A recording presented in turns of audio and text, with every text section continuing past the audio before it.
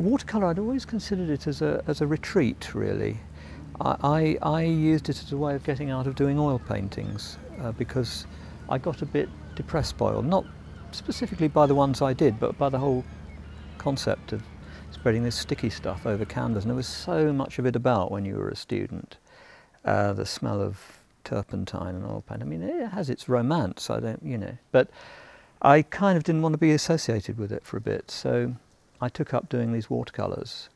And I thought it was wonderful the way you could get a piece of paper and some colour and the right amount of water, and you could lay down this wonderful piece of emerald green or something, just sprang off the paper, the glow.